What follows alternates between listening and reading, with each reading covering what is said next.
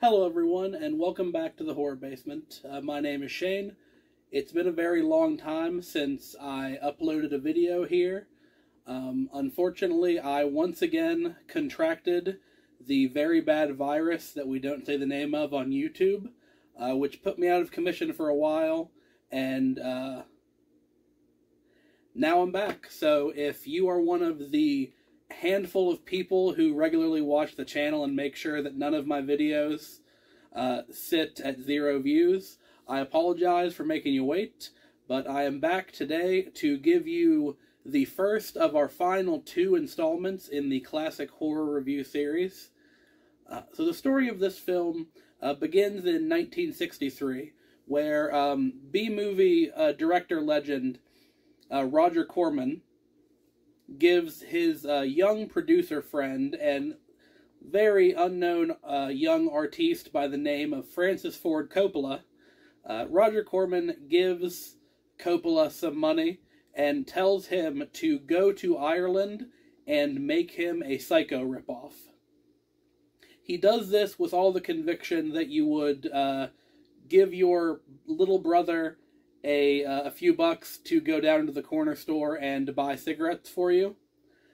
But Coppola took this far more seriously, as this would be his first feature directorial debut. This was the first movie that Francis Ford Coppola had the opportunity to direct solely on his own. And he took some of the core elements of Psycho, as he was basically instructed to make a ripoff.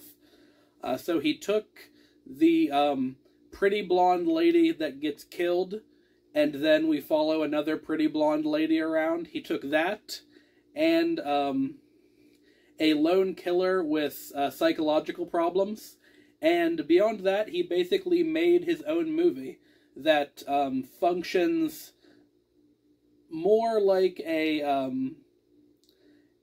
a thriller or crime mystery than Psycho really does, because we are unaware of the killer until the very end of the movie.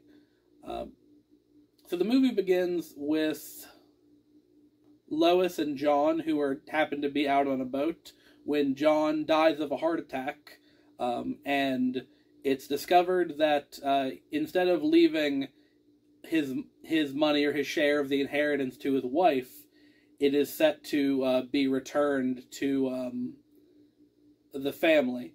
So Lois has to go out to Ireland and try to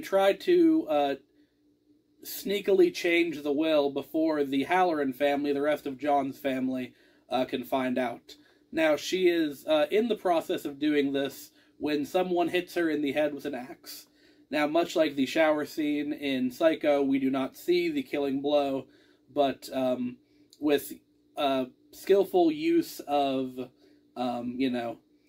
scoring and scene editing, Coppola does a fond and very adept imitation of the famous scene.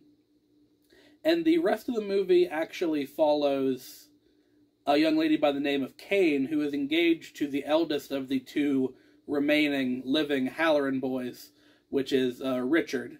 So there's Richard, who is the older brother, Billy, who is the younger brother, and Lady Halloran is the mother and head of the Halloran clan. And this family is marked by the tragic drowning of the 2 boys' sister, Kathleen, which happened some years ago and seems to be the inciting incident for whoever is axing all of these people in the head around this beautiful, bucolic Irish manor.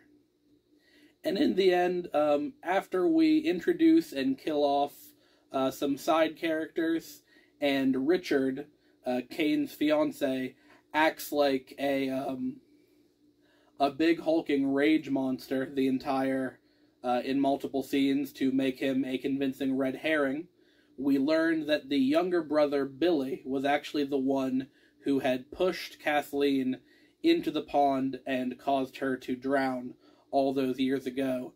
And ever since then, he has blamed himself and can only receive comfort from this psychological torment by hitting people with an axe.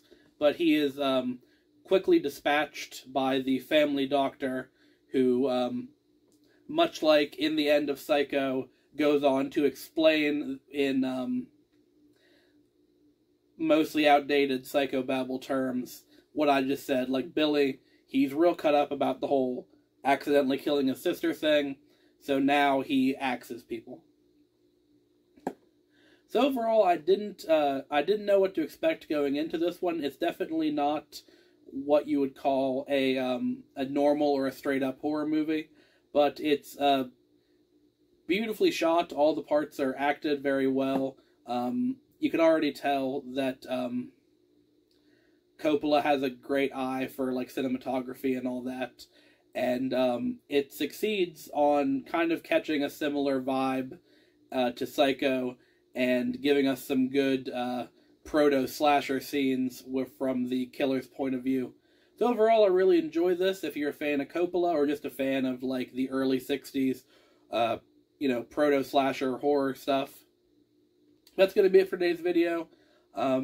If you enjoyed the video, leave a like and leave a comment of what you thought of the movie. If you've seen it, any likes or comments really helps, tell YouTube that more people want to see me.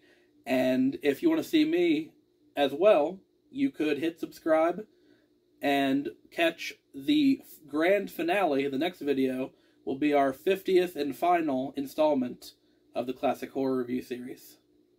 Thank you, and I'll see you in the next video. Bye-bye.